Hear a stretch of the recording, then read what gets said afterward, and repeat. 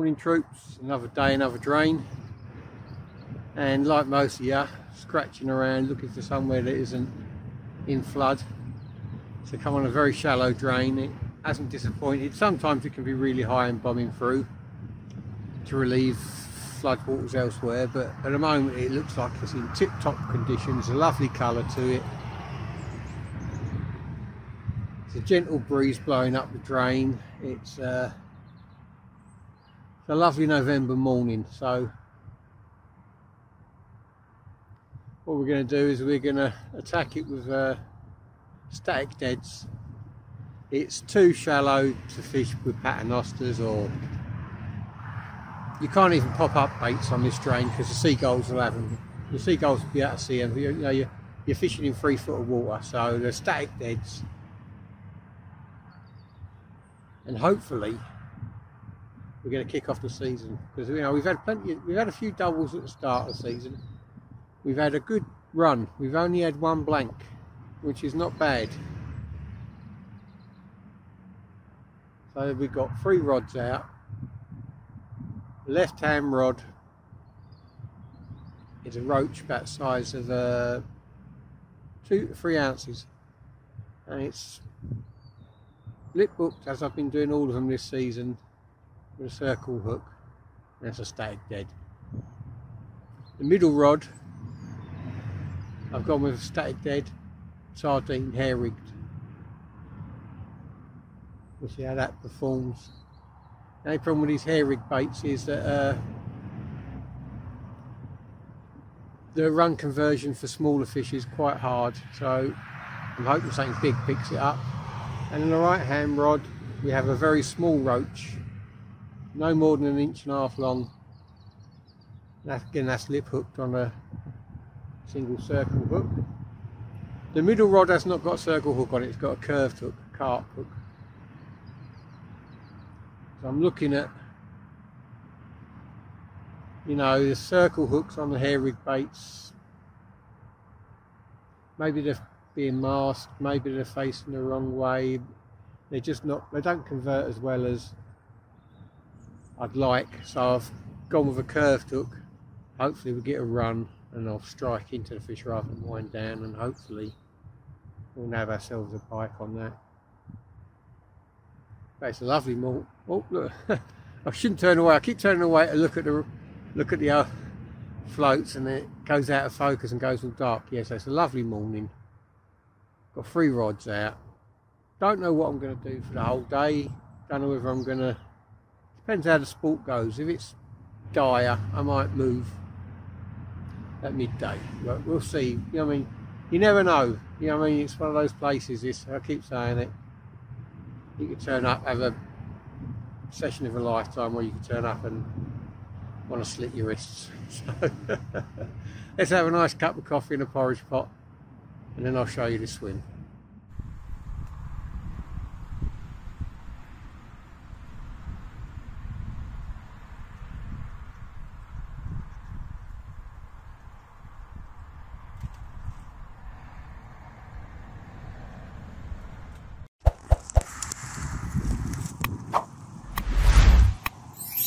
Here we have it. The ball rushes. The right hand rod. I've got them all mid-water. Sorry, mid-channel. I've got them all mid-channel at the moment. As I say, it's a very shallow drain, but I will go near bank, far bank as I move the baits around. But at the moment I've got them all mid-channel.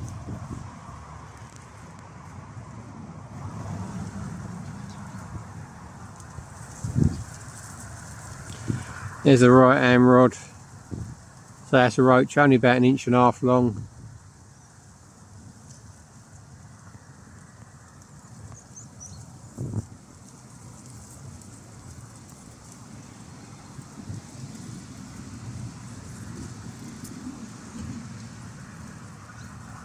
There's the middle rod.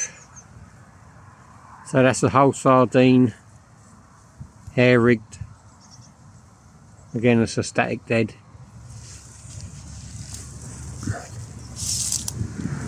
And the left hand rod is all the way down there. again mid-water, and that's another roach. But the far bank there's a lot of murky water and reed bed, so I might get a bait over there a bit lively actually. Over there where we're looking at now, I like to look at that. It's got the overhanging brambles, they're protected.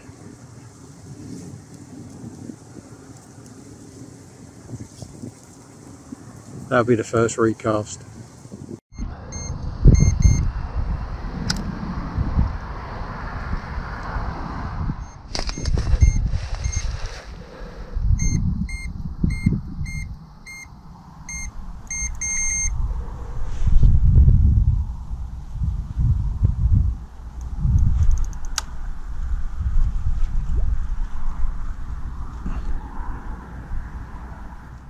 Well, we've been fishing about an hour and a half, 2 hours. It just goes to show you, you never can tell from surface what's going on underneath, and the conditions look pretty benign on top. You know, so the water had a nice tinge to it. It's not pumping through or anything, but what's happening is there's a hell of a lot of sediment and silt and silkweed coming down the drain from the floodwaters further upstream, and it's masking the hook and it's masking the bait, so that's something I'm going to have to watch. I've just with that conditions being like that, I've just decided to pump all three with fish oil, really give them a good injection of it, and we'll see how it plays out. But obviously the outside rods that are hooked directly through the snout of the fish, they're not too bad. It's the hairy bait I'm worried about. That hook is coming back really masked, so gonna have to watch that. Might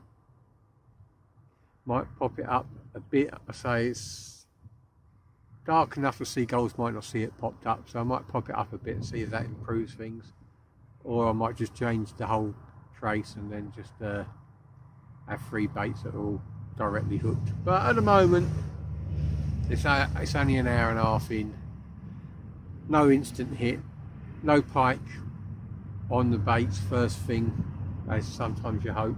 So it's you know, it's a waiting game. Or traps are set. Yes, you just had a shower, nothing major. Traps are set, we're all fair to go. It's just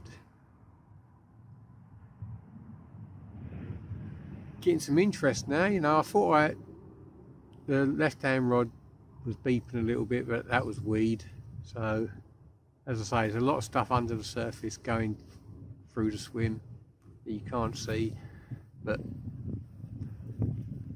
hopefully the boosted baits will work.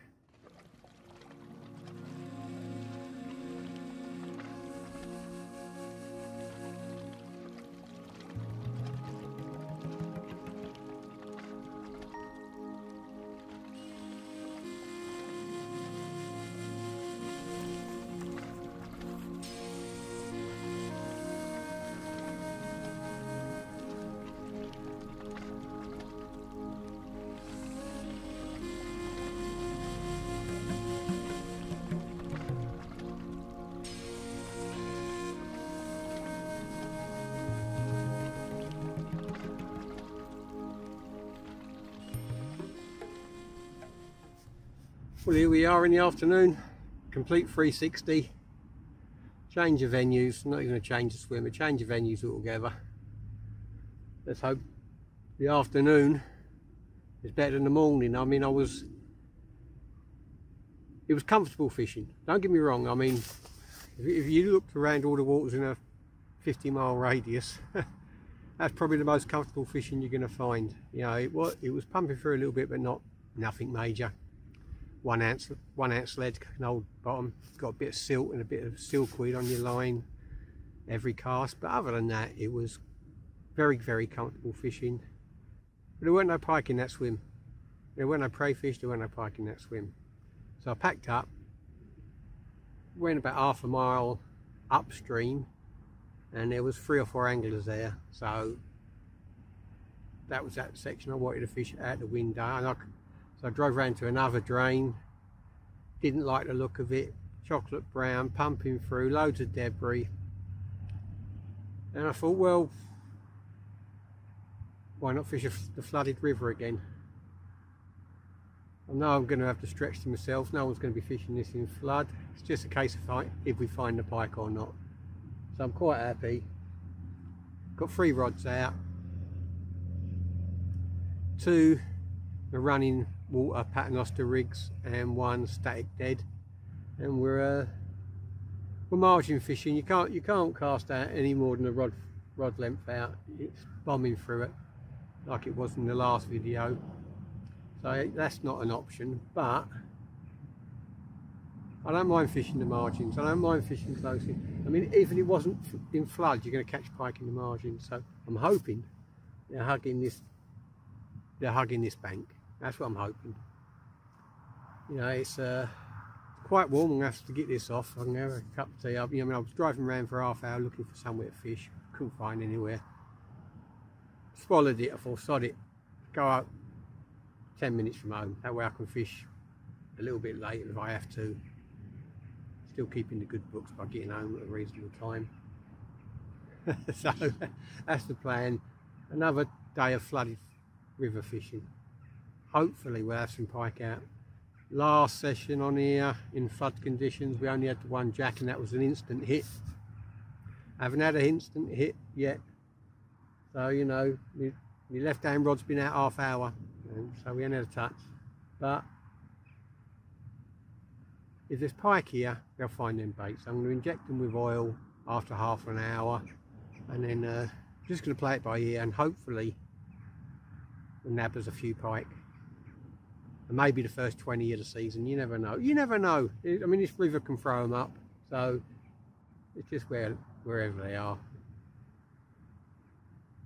How long's a piece of string? How many more old sayings can I get in one sentence? I don't know. But yeah, we're fishing. I'm happy with the stretch I'm fishing. You know, it's reed bed all the way along, so I'm fishing the margins just off the reed beds. So if there's pike patrolling in them slack waters, I mean, we should be in. He says, let's get cracking, let's get fishing. Here's the swim, a long wide straight, still in flood, and the rods are peppered along the reed bed down in front of me.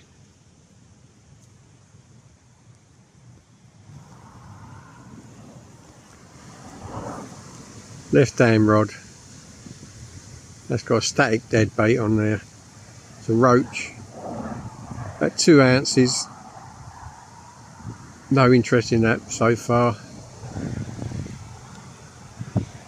Middle rod is a paternostered roach, about 18 inches off the deck.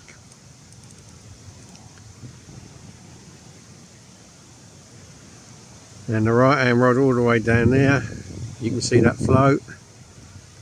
That has had a run on it, on a whole sardine.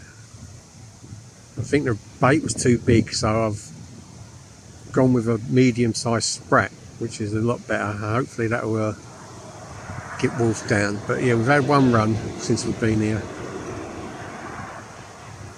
which is always a good sign, but we need fish on the bank.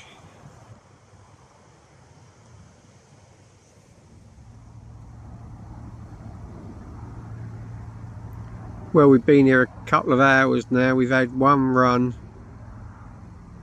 on a whole sardine, which I missed. I think it was a small fish grabbing a big bait, but you know, it bit the bait clean in half, and that was it. Fish never returned.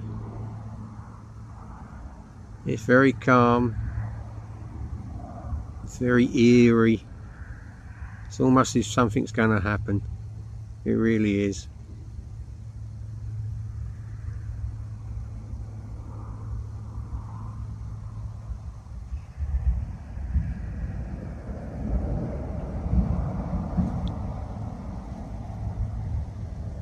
You're very limited to where you can place your baits in a flooded river, so you're restricted in the sense of the water you can fish. And if the pike are not in front of you, you've got to wait for them to come to you. So it's a waiting game.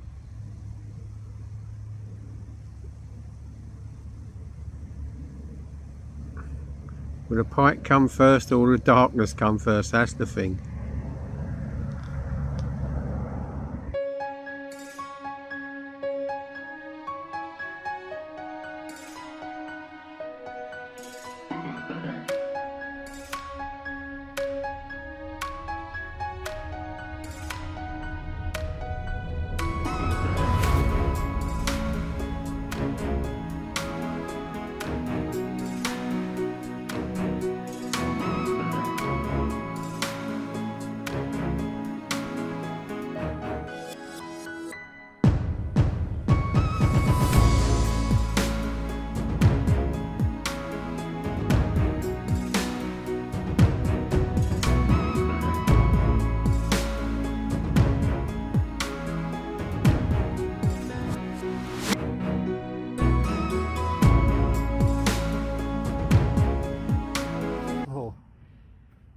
Just like the other day, they've stopped running the river off and the water level's slowly starting to rise, and I might not be able to stay here till dark. I've had a little walk out, I can get me bank sticks back with my wellies on, so at the moment it's not too bad, but if it gets any higher I'll have to pack up. That's typical, isn't it? Start talking and the jet goes over. The wind's dropped, it's very calm. I've seen movements from silverfish, so hopefully there's silverfish here. There might be pike here, but I don't know what's going to beat me. I don't know whether the water levels are going to beat me or the darkness before we can nab one. But so far we've had 2 venues today and we haven't had much luck at all. So got to stick at it. It's not the end of the world. It's a beautiful, beautiful afternoon. I love this time of year. The skies are fantastic. You know, it's jumper weather. You know, I mean, it's not cold either. I suppose the frost would have been nice this morning, but other than that, it's been a lovely day. Just hasn't produced any pike for us. So we're going to sit here, have a nice hot cup of coffee. Hopefully, I've got to keep an eye on that water level as well as my floats. But it's the last hour of daylight, so it's I mean, this is if you're going to get a last minute fish, what a setting. So hopefully we're going to get one.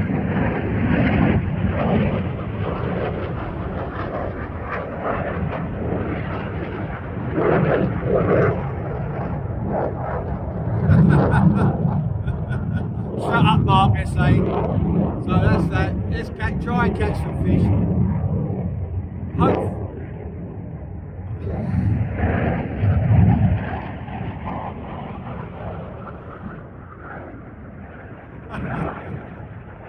Well, hopefully we'll catch one. Yes.